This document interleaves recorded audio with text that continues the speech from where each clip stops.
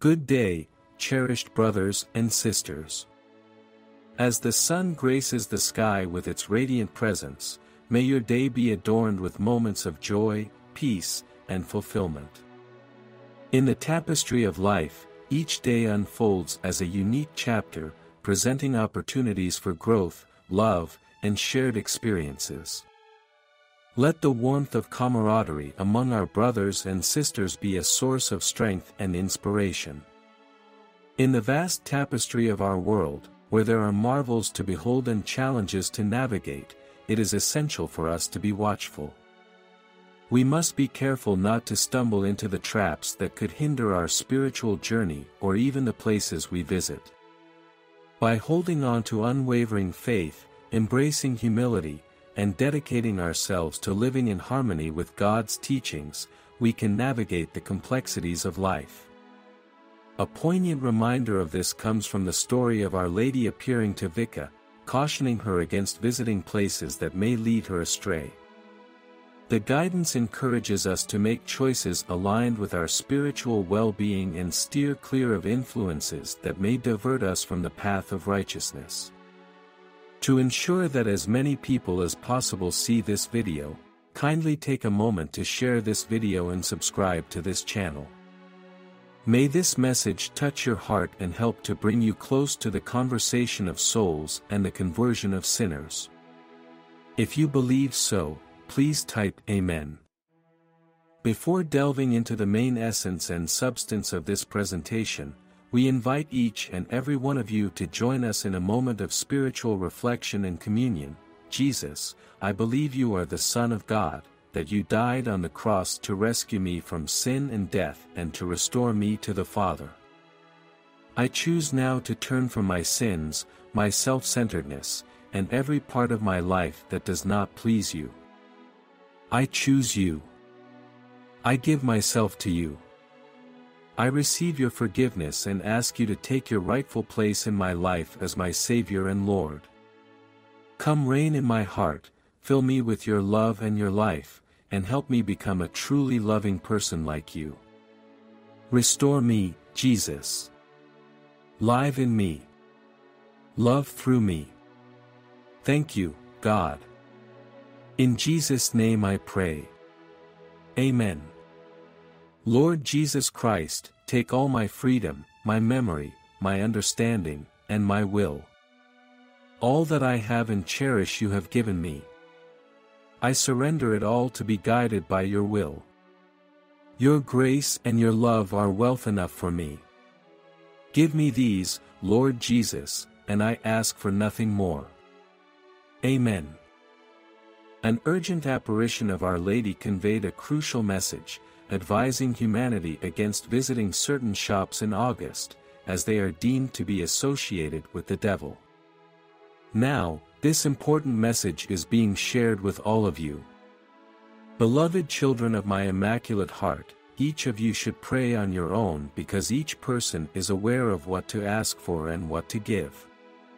How much I love you, children, how much I love you. My calls are not for nothing. My words are urgent. Before humanity's resistance triggers the harshest of my prophecies, it must come to an end.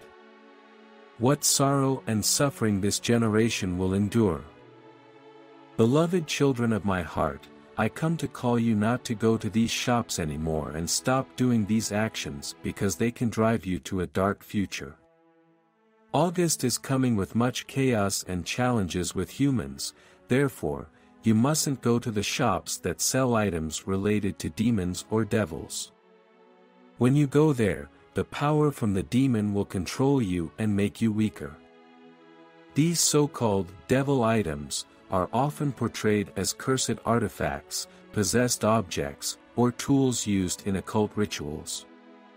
They may include cursed amulets, haunted paintings, enchanted mirrors, ancient relics with dark histories, and other mysterious trinkets. Legends and tales surrounding these items warn of their potential to corrupt the hearts and minds of those who come into possession of them. These shops can be shops everywhere, every place all over the world. Beloved children of my heart, when August comes, you must not go out after 11 p.m. at night because the devil will take control of darkness and harm you. On a special and important day in December, when the sun goes down and the sky turns dark, a strange and deep darkness will slowly cover the whole town. It will feel like a heavy, dark blanket covering everything, making the lively town become spooky and strange. As it gets darker, a bell will ring to let everyone know that the darkness is coming. People will quickly go inside their homes, close their curtains, and shut their doors to stay safe. The streets, which were busy before, will become quiet, with only the sound of candles and people quietly praying. Since it will be very dark everywhere, it's really important not to go to the shops that have connections to bad things during this dark time. It's a time when we should be careful and stay in the safety of our homes. Beloved children, all heartfelt repentance is welcomed by my divine Son, who receives you in his merciful arms. The future of humanity is tragic, but if we stand together in brotherhood, it will change, and you will experience the peace you have long yearned for, turning over the earth to the Creator for his glory and the salvation of humankind. Pay attention, children, pay attention.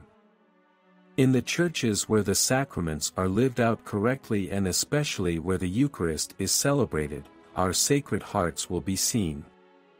May my blessing on each person be the balm that will sustain you in the faith. I love you, I bless you and protect you. John 1 verse 5, the light shines in the darkness, and the darkness has not overcome it. The verse conveys the enduring strength and resilience of the light. Despite the presence of darkness, the light continues to shine, and the darkness cannot overcome it. This is often seen as a message of hope, indicating that the positive forces of light, goodness, and truth will ultimately prevail over the negativity and challenges represented by darkness. It encourages believers to have faith in the power of goodness and truth, even in the face of difficulties. The verse is a reminder that, no matter how overwhelming the challenges may seem, the light of Christ and the principles of righteousness will ultimately triumph.